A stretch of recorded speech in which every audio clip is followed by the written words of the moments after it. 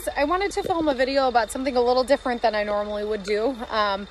But I recently went through some pretty weird stuff with my car, and I wanted to talk about it.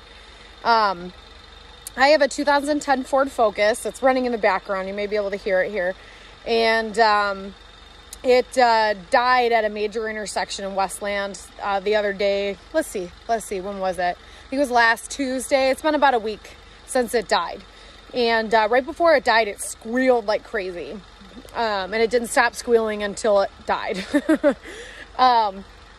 So, my dad was actually, I work with my dad, so he was able to come and get me.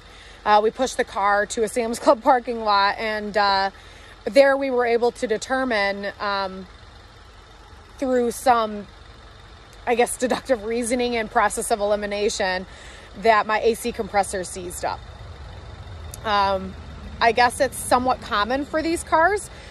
And something gets into the system, debris, dirt, anything, gets into the system there, and it really starts to have problems after that. So I haven't had air conditioning in my car for well over a year. And we did also determine that for some reason, my AC compressor was on when it shouldn't have been. I did have a small Freon leak in this car. So I just kind of didn't do anything about it, and I just never recharged the system. But for some reason, again, it was on when it shouldn't have been on. We did fiddle around with the low pressure switch, and it does exactly the opposite of what you think it would. But I wanted to talk to you guys about how we fixed it, because we ran into a few problems when we tried to fix this. First and foremost, the easiest way to, just fix it would be to bypass it with a shorter belt. You can't do that with these cars. The way that they're set up, where the water pump is located, where everything else is just located on the front end of the motor there, you can't bypass it. There's no way to bypass it. And because of how it seized up, it got real hot, and it, for some reason, the clutch engaged, and the pulley, it was trying to turn the AC compressor, and that's why it squealed and it stalled my motor out. So it just couldn't turn it anymore. The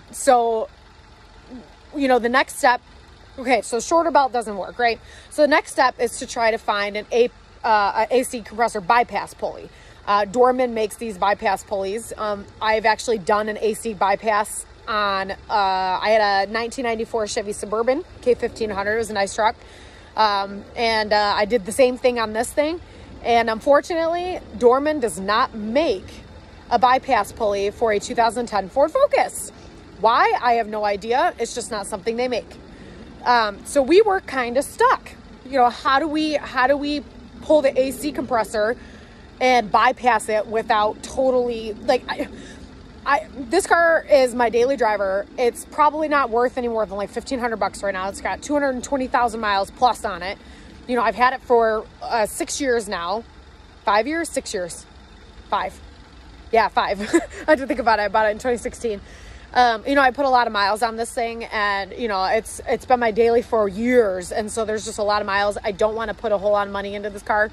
It was not worth dropping a $550 AC compressor from the dealer on. It just wasn't worth it. So after we determined that Dorman doesn't make a bypass pulley for this, we kind of dove head first into researching on how to do this. So between me, my dad, and my boyfriend, we were able to determine that at some point in the car's relative heritage, within the last couple model years, that they did make a model with no AC.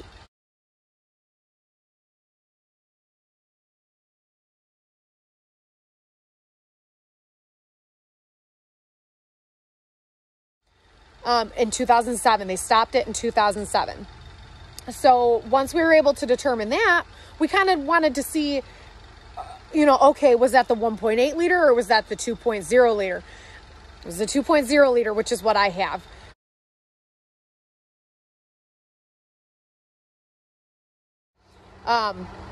So we were able to kind of set it up like a 2007 with no AC, but there was a lot more research we had to do here.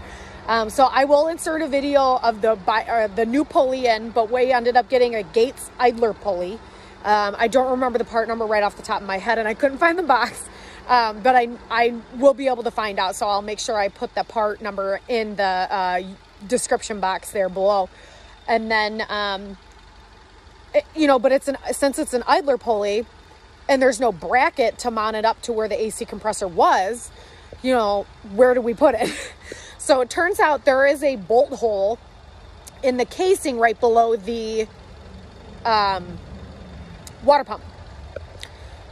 And that's where it goes. It is the weirdest thing to do here. And like I said, I will put a video of it running, because we had the wheel off and now the wheel wells and shrouding and everything was still off.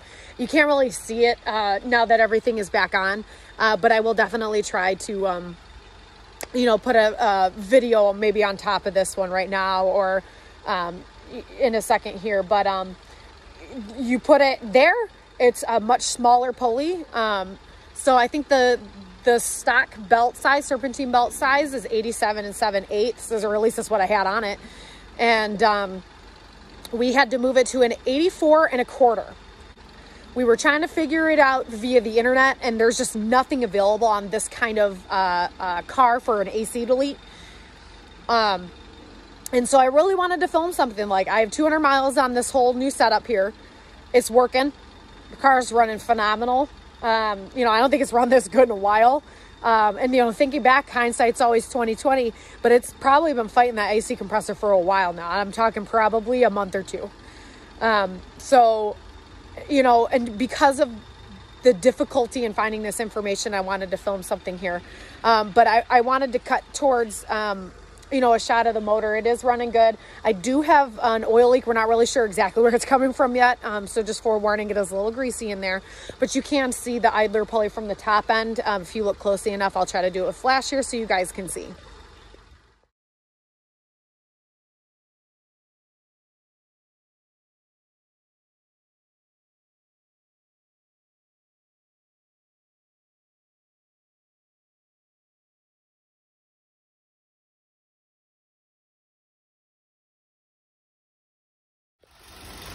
All right, so hopefully you guys can hear me.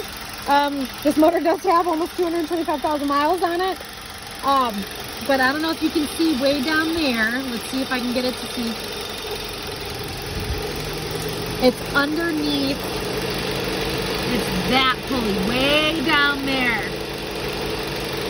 So the car's hot. It's been running for a minute here. But it is working.